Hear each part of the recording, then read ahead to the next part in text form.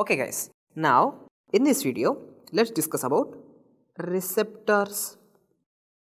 Now what exactly are receptors? Receptors are the proteins on which ligands will come and bind, either they will activate or inactivate.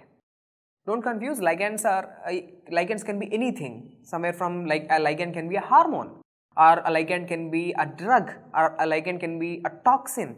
So ligands will come and bind to the receptor, and either they can activate the receptor or inactivate the receptor. Okay. Now these receptors are of how many types? Broadly these receptors are classified into two types. What are they? Intracellular receptors or extracellular receptors. Extracellular or intracellular receptors, intracellular or extracellular. So what is the difference? If a receptor is present on the cell surface, on the cell membrane, then it is called as extracellular receptor or cell surface receptor. If the receptor is present inside the cell, which means either the receptor can be present in the cytoplasm or even the receptor can be present in the nucleus. So intracellular receptors are of again how many types? Cytoplasmic receptors or intranuclear receptors. Two types are there. So this is a broad classification of receptors. Here I just want you to know the examples of extracellular receptors. Extracellular receptors mean the receptors which are present on the cell surface, on the cell membrane. What are the examples? First example is very important receptor, G, protein coupled receptor, G protein coupled receptor. The second example which I want you to know is tyrosine kinase receptor. Third example is JAK receptors are Janus kinase receptors and serine kinase receptors. Okay, these are the different types of receptors which I want you to know for the exam. All these receptors, GPCRs, okay, these G protein coupled receptors, they are shortly abbreviated as G protein coupled receptors, GPCRs. Now guys, let's start with the G protein coupled receptor. Now this G protein coupled receptor is also known as serpentine receptor.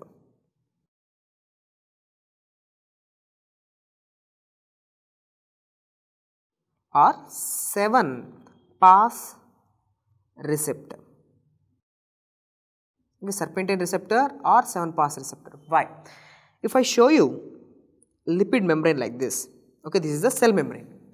Now this receptor is having a very funny structure. It's just like a snake. See, 1, 2, 3, 4, 5, 6 and 7 times. So this receptor is passing through the cell membrane for 7 times. Okay, it's passing through the cell membranes for 7 times. So that's why it's called as 7-pass receptor, and as it's just looking like a snake, it's called as serpentine receptor. And this GPCR, G protein coupled receptor, is also an example of transmembrane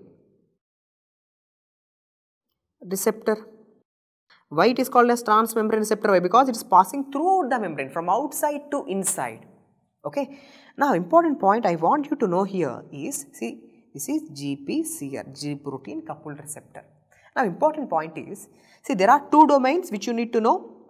The first domain here is this one. This is the site, or this is the domain where the ligand will come and bind. The ligand means ligand, it can be a hormone, it can be anything, it can be a drug or anything. Now this is the hormone binding domain or the ligand binding domain.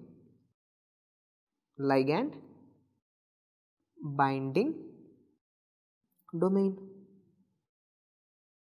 Okay, see, try to understand like this. For example, there are hormones which are derived out of proteins. They cannot cross the cell membrane. So, they have to act on a receptor which is present on the cell membrane. So, protein hormones, they will come and they will bind to this ligand binding domain and stimulate this receptor. Okay. Now, there is one more domain which is present inside the cell, okay, inside the cell. Now, here to this G protein coupled receptor, there are 3 subunits attached, okay. Just I am showing you in a very simple way so that you can understand it. See, there is alpha subunit, there is beta subunit and gamma subunit. So, inside the cell to this GPCR, 3 domains are attached: alpha subunit, beta subunit and gamma subunit. Now, important point is this alpha subunit, whenever it is not active, whenever the receptor is not activated, now it is bind to GDP, okay, GDP, it is having GDP.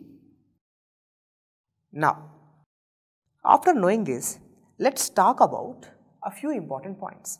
When this GPCR, G protein coupled receptor, whenever this GPCR is activated, what will happen? Alpha subunit, okay, alpha subunit will move away, okay, will move away from beta and gamma. This is the first point to know. Whenever you stimulate this receptor, alpha subunit is going to detach from there and it will move away. It will move away and it will do what we will discuss. Next important point which you need to know is whenever you stimulate the G protein coupled receptor, yes, alpha subunit is going to move away, there is no doubt. Now, to this alpha subunit, it is not GDP which is going to bind. Now, GTP will bind, it will bind with GTP and will break this GTP into GDP. So, GTP is getting broken down to GDP. GTP is just like ATP. So, energy is getting released. So, whenever you broke down the GTP, energy is being released. Now, this energy is utilized for the reactions inside the cell, for the changes inside the cell. So, what I am saying, whenever you stimulate the G protein coupled receptor, now inside the cell alpha subunit is going to move away from beta and gamma. Now, this alpha subunit, it is having which activity? GTPase activity. This alpha subunit is having GTPase activity, which means it will take up the GTP and will break down the GTP and will release the energy. This energy is utilized for reactions inside the cell.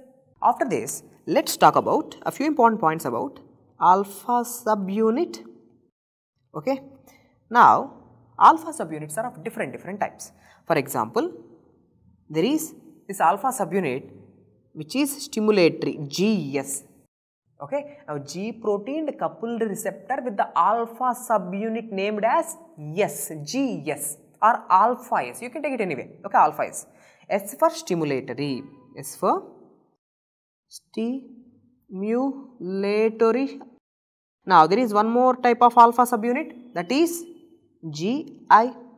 I for inhibitory, and one more subunit, that is GQ, and one more type which is GT. T for transducin. Now, you will get it out. So, what is the importance about different types of these alpha subunits? How they are going to be helpful? See, now let me show you here this one G protein coupled receptor. You can say yes, it is a 7-pass receptor, G protein coupled receptor. Now, I am showing you different G protein coupled receptors. I am showing you 4 different types of G protein coupled receptors. Okay. I am just showing you alpha subunit. Okay, only alpha subunit I am showing you. One is having alpha S or GS, that is the stimulatory. Second one is having inhibitory, and third one is having GQ or alpha Q, and the fourth one is having GT. Okay. GS, G inhibitory.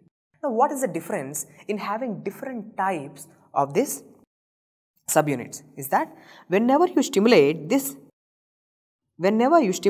this GS type of G protein coupled receptor. Now, what will happen is, now this G stimulator, it's alpha component, right? Now, this GS will detach, it will move away from beta and gamma.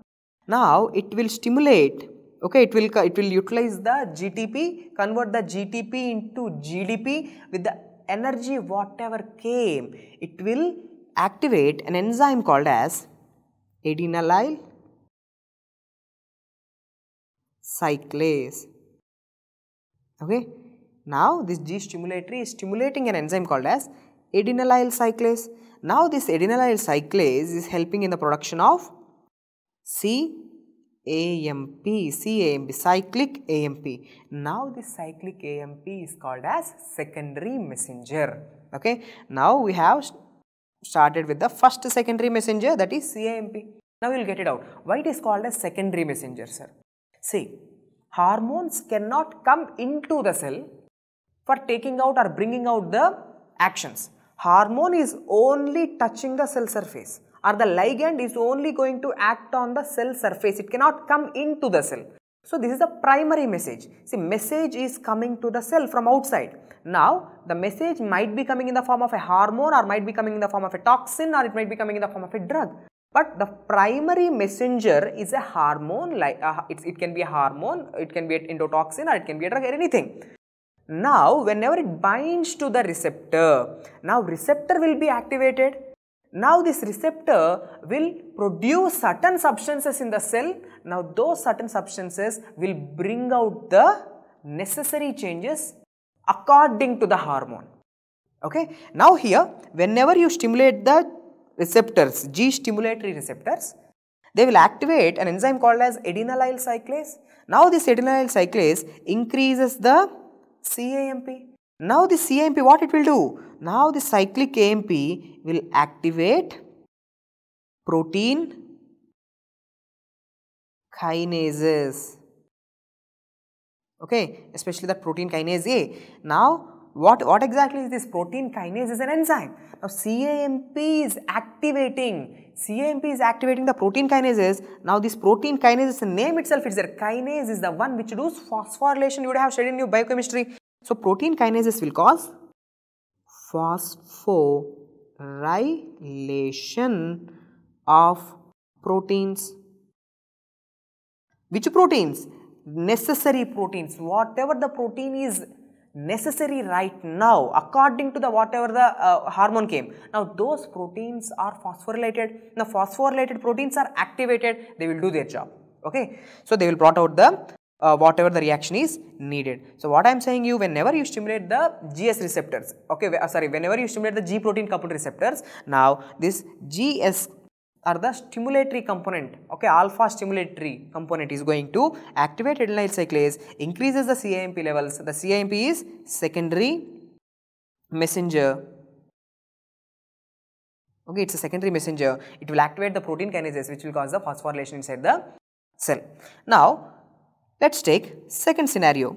When you stimulate the other type of G protein coupled receptors, where intracellularly the domain is G inhibitory. Now, whenever you stimulate these receptors, now this G inhibitory component, the alpha component is going to be moving away. Now, this alpha component, by using the energy, it will inhibit the adenylyl cyclase. Okay, whenever the adenylyl cyclase is inhibited, CAMP levels will go down, protein kinases activity will go down, the phosphorylation of the proteins inside the cell will go down. So, everything is going to go down, cell will become inactive. Okay. Now, what about this GQ? Whenever you stimulate this GQ receptors, what will happen? Okay, different hormone is coming and acting on the GQ receptors. Now, what will happen is this GQ, okay, is going to activate secondary messengers, or it's going to produce secondary messengers inside the cell. The secondary messengers are called as IP3 inositol triphosphate. and DAG, okay, inocytal triphosphate and DAG, DAG for diacylglycerol. Now this IP3 and DAG, they are going to cause influx of calcium into the cell, calcium influx. We all know calcium is the one which activates the enzymes, which activates the enzymatic machinery, makes the cell active, calcium. So, by bringing the calcium into the cell, the IP3 DAG system will also make the cell active. So, we can say this calcium is acting as a secondary messenger. So, how many types of secondary messengers we have seen so far? There are two types of secondary messengers we have seen. The first type of secondary messenger is CAMP and the second type of secondary messenger is IP3 DAG calcium system. Okay. Now, after this, let's talk one important point about this GT. Okay, as there is no space here, let me write it down here. So, whenever you activate this GT, okay, T for transduction, I have already taught you. So, what does I mean by? Whenever you activate the G protein coupled receptor, in which inside the GT component is there. Now, what will happen is they will increase the cGMP levels. Okay, by activating this transducin, cGMP levels are elevated. Now, the cGMP is also a secondary messenger. It's also acting as a secondary messenger and brings out the necessary changes inside the cell. An important point is this GT, it's present in rods. Okay, in the rod cells of the eyes, this GT is present. So, what I am trying to put into your mind is, first we have seen different types of hormones. And in this video, we are seeing different types of receptors, extracellular receptors, intracellular receptors. In extracellular receptors, one important subgroup is G protein coupled receptors. Now, the G protein coupled receptors are of different types based on the alpha subunit. Now, alpha subunit can be stimulatory, alpha subunit can be inhibitory, or alpha subunit can be of GQ type or it can be of GT type. If it is G stimulatory type, whenever you activate the G protein coupled receptor, whenever the ligand binds to G protein coupled receptor, now this G stimulatory type will be separated, the alpha subunit will be separated, activates adenylyl cyclase. Adenylyl cyclase converts ATP into CAMP and the CAMP is the secondary messenger. Now, the CAMP will cause or the CAMP will activate protein kinases. The protein kinases will cause phosphorylation of the proteins and the cell will become active. Same is opposite with the G inhibitory component. When you activate such a type of G protein coupled receptor where the intracellular alpha domain is inhibitory in nature, whenever you stimulate them, now the entire pathway going to be inhibited, the adenylyl cyclase will be inhibited, the CAMP levels will go down, protein kinases activity will go down and the phosphorylation of proteins will also go down. Okay. In the same way, whenever you activate such a type of G protein coupled receptor where the intracellular domain is of GQ type, now what will happen? Now this GQ will activate diacylglycerol as well as inocytal triphosphate. Both of them will help in influx of calcium. Calcium will come into the cell, makes the enzymes active and also helps in bringing out the necessary changes inside the cell. And last one is transducin, present in the rod cells. Okay, it helps in production of cGMP. That cGMP is acting as a secondary messenger, brings out the necessary changes in the cell. So, just briefly, we have seen out framework, different types of hormones, different types of receptors. Now, in the next video, we will see what are the different types of hormones using different types of G protein coupled receptors.